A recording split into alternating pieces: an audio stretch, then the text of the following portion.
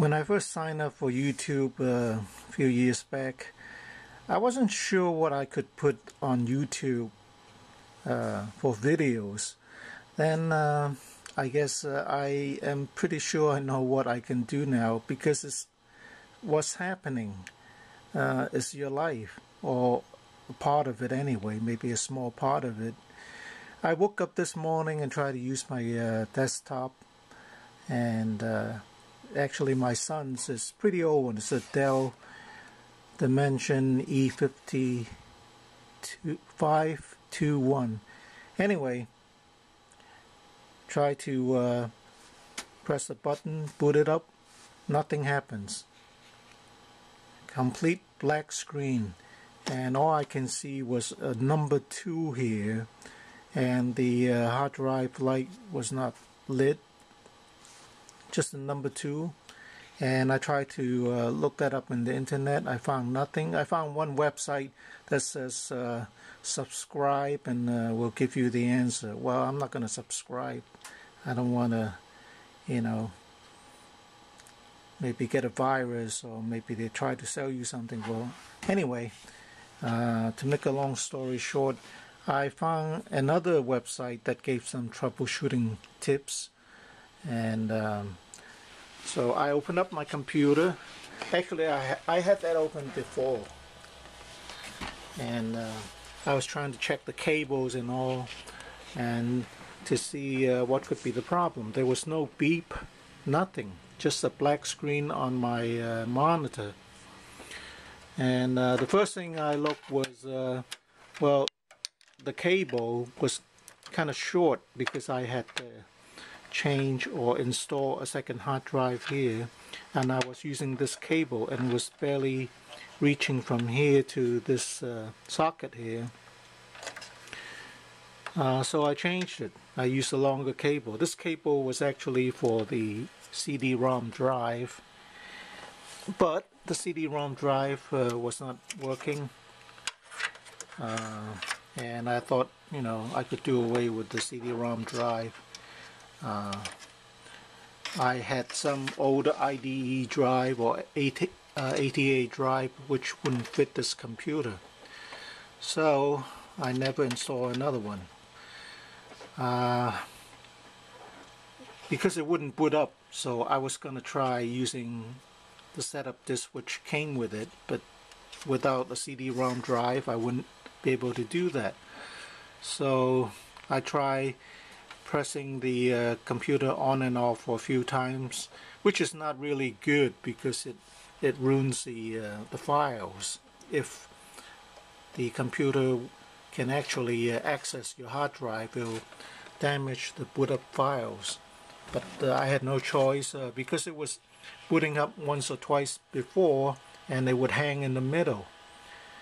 So I was kind of stumped, and I found this website describing different things that can go wrong.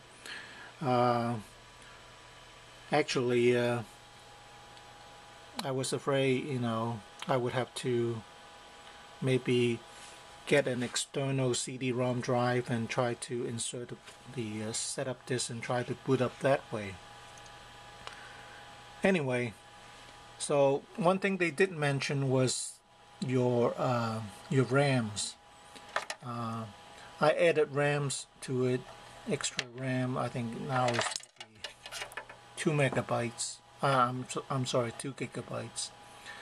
This is a very old system, so it's Vista.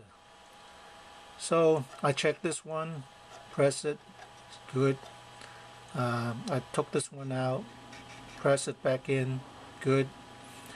And then the third one, I noticed, you know, this side is good. And actually, at the end here on this side, you can barely see it because of all the cables.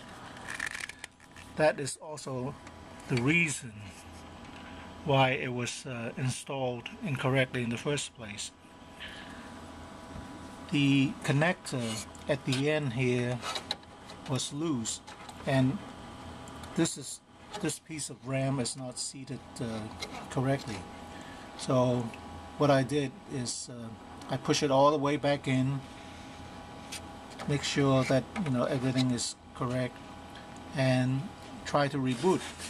And then it rebooted, and I thought, okay, I solved the problem. But then it says I have to go into the setup screen because there was a booting error of some kind. Then I go back to check over here where I had installed the cable before. What actually happened was when I installed this thing, I accidentally pulled out the power cable, so the bootable drive wasn't booting. Press it back in, reset everything, turn on the computer again, it booted. This time I got it working. So this is what I call your life on YouTube. You wake up one day and you can make a video. I think when my son bought this, it was like well over $600, maybe close to $1,000 with the monitor and everything. I added a second hard drive. This is working fine. There are two hard drives because one hard drive belongs to my son. He has all kinds of viruses in it, and I didn't want to deal with that. I added a second hard drive, installed a second boot drive completely separate from this, so I wouldn't have this problem. But I didn't want to delete all his work, all his research papers. I didn't want to touch it, so I added another hard drive. It's now good. Now it's working, it's fine. And $1,000 computer, I tell you, these things are so expensive, and they can have problems that really make you frustrated. This power supply I had replaced already because my son likes to leave his computer on 24 hours a day, and this computer is at least 3 years old. So this went, and what I did was I ordered another hard drive using the exact model number, type it in, got it from eBay for $37, and I have a computer good as new. My neighbor had called me several months ago with another boot up problem. He has a green light at the front, and it would change color or something. I immediately know it was a power supply problem. The fan was turning very slowly or not on. It was very hot. Usually these things go wrong when your temperature changes, when you go from winter to summer, and these things are working hard already. They overheat. And then she was looking at her computer was another $1,500 computer, and I told her, try to get some help from Dell before you replace the power supply. And she never got back to me, so I assumed it was fixed, and she never told me what the real problem was. But I am pretty sure it was again the power supply problem. And $1,500 computer, and all you have to do is replace a $40, $50 part. No mystery to it. And these are not as dangerous as fixing your television. Just make sure you disconnect it, unscrew everything, plug everything back in, plug the cable back in, and you'll be okay. So that's the video for today. I'm glad it's working again. I can get to my YouTube page.